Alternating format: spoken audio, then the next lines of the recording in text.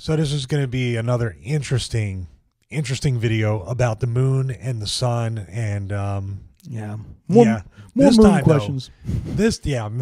More questions than answers. Right. This time, though, we're not going to rely on other footage. We're not going to rely, even though you're seeing other footage throughout this video as we voice it over. But you bought one of those cool Nikon P900s. Yes, indeed. Oh, really cool with the 83x zoom, and people are pretty familiar with getting moon and sun photography and zooming in with video, and this is where it raises more questions than answers than ever before. Yeah, so we'll just talk about maybe three topics here. The first couple we've gone over before, and the third one I'd like to address for the first time on our channels. So first of all, I shot this video here that you're looking at on March 8th. It was a Wednesday afternoon, about 5:20 or so, East Coast time. And it's about an hour and a half before sundown. Sun's low in the sky.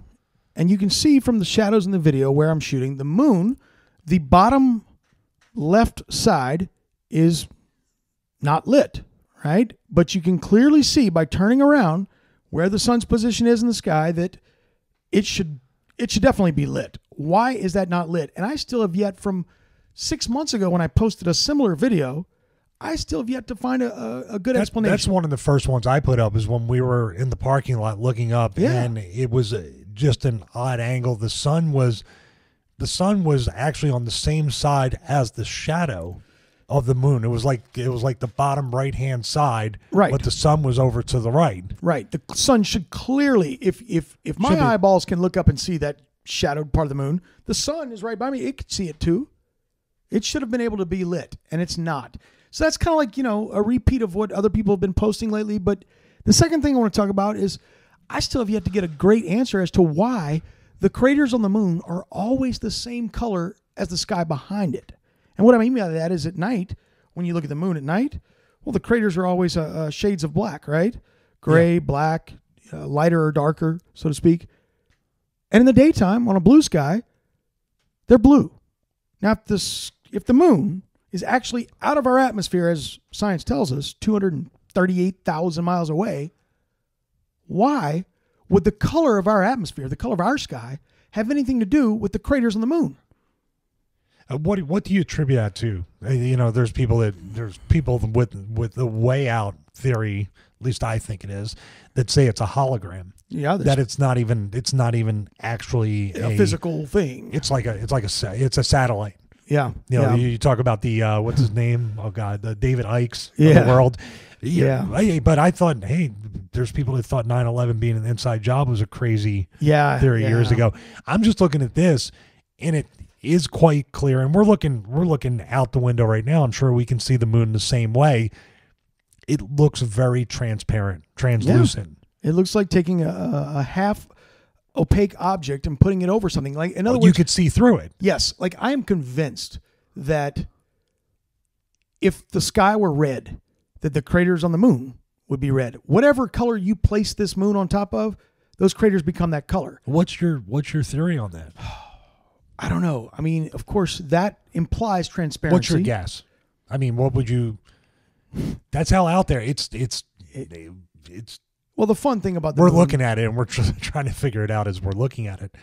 I think that the most encouraging part about all of this is trying to discover this stuff, and I mean that in all seriousness. I'm not trying to be cheesy, but man, I have learned so much in the last year or so researching this stuff. I don't know what my guess is yet, but I'm really enjoying the path, or I should say the journey, to trying to find out. I don't know, man. Is it flat? Is it round? Is it transparent? Is it that's the other thing. Is it a disc? Yeah. Is it a flat disc? I don't know. I really don't know, man. But this right here, the color issue, still bothers me, and that does in fact imply transparency. But the third thing, and I think I saw a guy, one of the videos, I think Flat Earth Asshole or somebody brought this up. That's a good name. Yeah, right. About the craters on the moon. So he brings up a point about the fact that, wait a second, the craters are all perfect circles. Every crater on the moon, when you zoom in, they're all perfect circles. Why is it that you don't see any trenches? Because a perfect circle would mean that the meteorite or the asteroid that hit it had to come from a 90-degree angle straight down, boop, to make the crater, right? There's no trenches.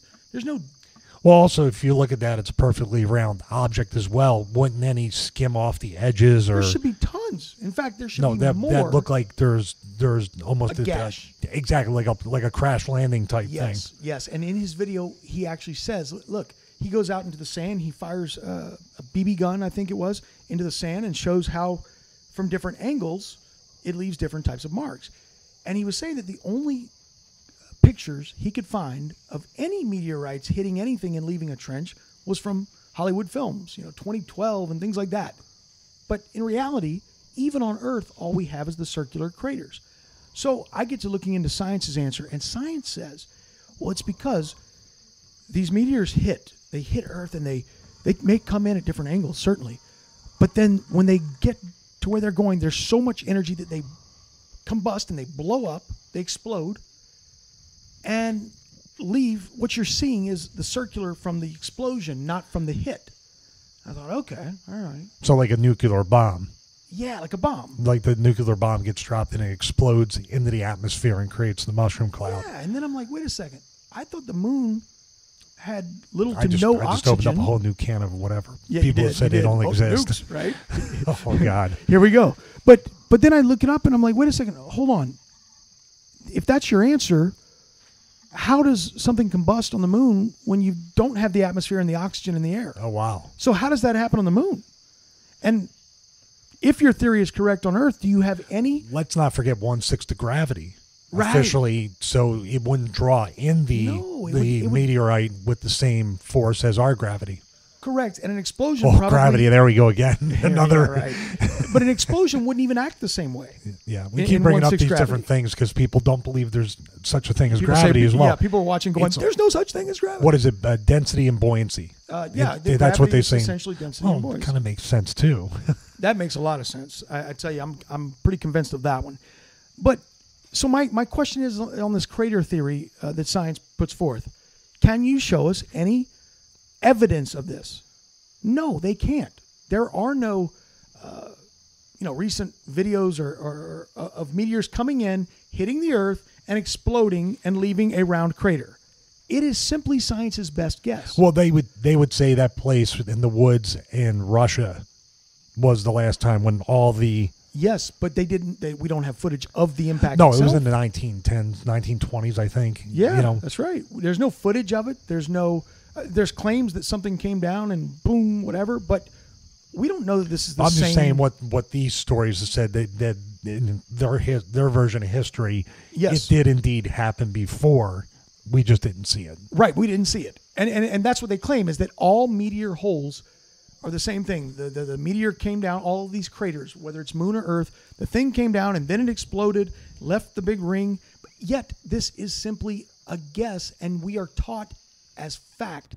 Everyone from age 6 and up, 5 and up, are taught that the little holes in the moon are in fact craters. Well, green cheese when you're a kid. Yeah, right. Well, I'm looking at, all right, let's say the edge of this on the right, and as we're playing it or we're freezing it in our footage, it does look like there was impact coming from, because the moon doesn't rotate. That's why we always see the dark side, correct? That's why we always see that same side, the lit side. The dark side is the side we don't see. Okay, so what direction? This is just my question from observation.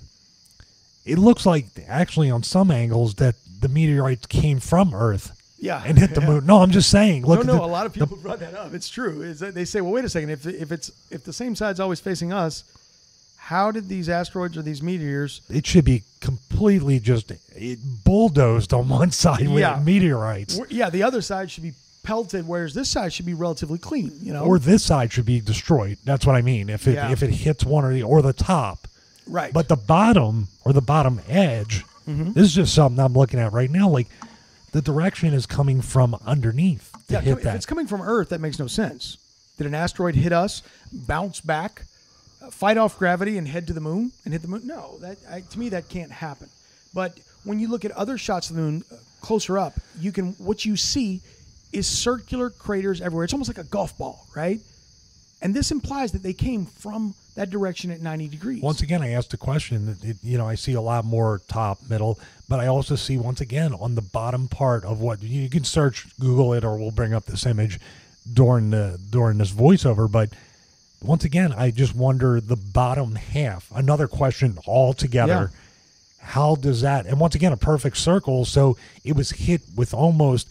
And what I'm looking at here is mostly all these seem like they were hit with the same exact force, same exact size. Right. Yeah. Same force, same mighty explosion. There's none. There's not very many that are smaller or larger. They're all relatively the same size.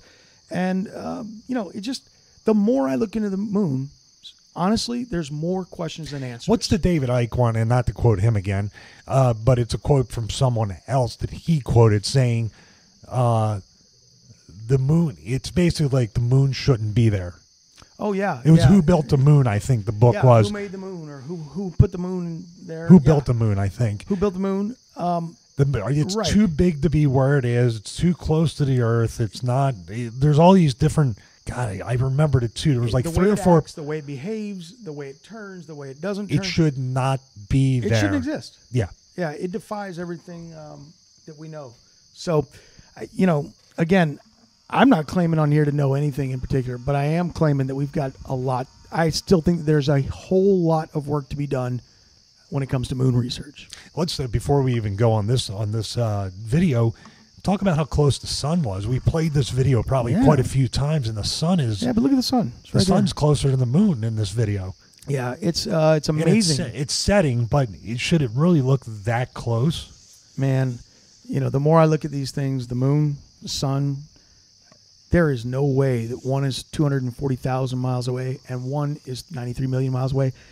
Just looking at the moon, is it really possible for a Nikon camera to get this kind of detail? And people will say, well, it's because you're zooming into something that's 2,000 miles wide. Yeah, I get that. But with this kind of clarity, with this kind of resolution? Wait a minute. Well, shouldn't you be able to shoot Jupiter and Saturn then? Because they're much wider. Yeah, and people have actually I mean that's way far away. But you understand what I mean. Well, according to mainstream science and that theory, there should be no limit. As long as it's big enough, we can definitely zoom into it. I'm still blown away by the stars and the way they look, and that's a whole different video. We might have covered that before, but man, with the Nikon and shooting that and seeing it look like, almost like an underwater light. Yeah, I have no clue yet. I'm still looking into that every night. The one thing definitively that I can say for sure, in closing, that I do know, is that Nikon owes Flat Earth a check.